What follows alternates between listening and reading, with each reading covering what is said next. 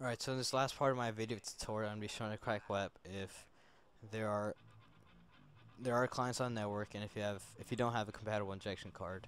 You can crack WEP if there aren't any clients on the network, but that would just take like forever. So the first thing we do is open up your terminal, ifconfg, interface, down. Now airmon-ng start interface. Alright, so I currently have my internal card connected to my 2-wire 257 router, and we're going to see how much packets we can generate just by browsing the web. So let's start saving the cat files. airodump-ng -c 2-wire 257 on channel 1 -w to write the files, hack forums, and your interface. And there are currently, what is that, three clients connected to my router, one of them being me. I think it's this one right here. So I'm gonna go ahead and open up Firefox.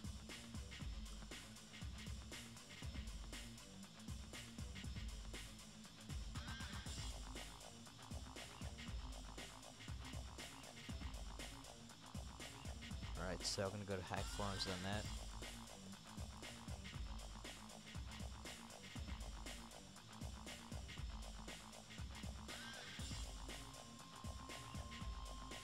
Alright, so that got us about 500 packets just with one web page, and it's still going. There goes an ad. If you don't like ads, then register. Whoops.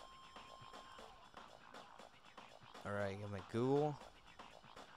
Let me go to the Backtrack wiki.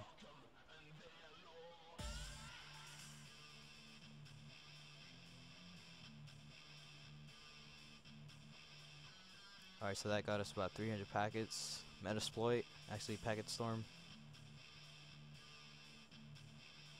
That got us about 100. Let me go to, I don't know, firefox.com.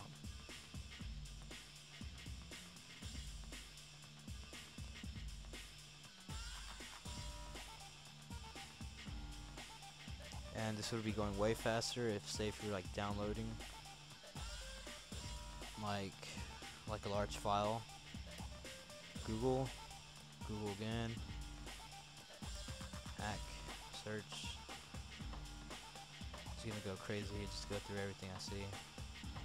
Wikipedia, Metasploit, security focus, packet storm, defensive security, remote export.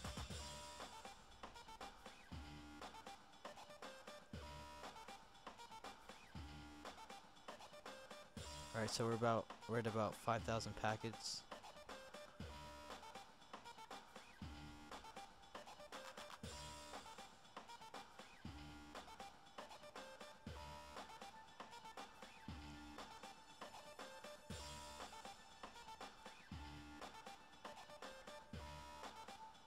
Alright, so constantly browsing the web for about 2 minutes, that got us about 5,000 data packets, about 6,000. So I say in like 5 minutes, then you could successfully crack WEP. And again, there's like 2 other clients connected. I don't know if they're doing anything, but we got about 6,000 data packets, and we're at 3 minutes. So I'd say in about 5 minutes, if someone's constantly browsing the web, you could be able to crack WEP there and then. So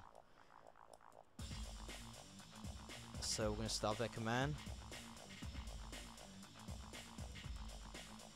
and to crack the WEP password, you type in, of course, aircrack-ng -z for PTW,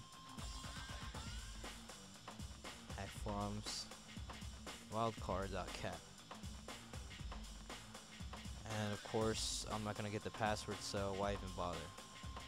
You need about 10,000 or 15,000 and you get the password.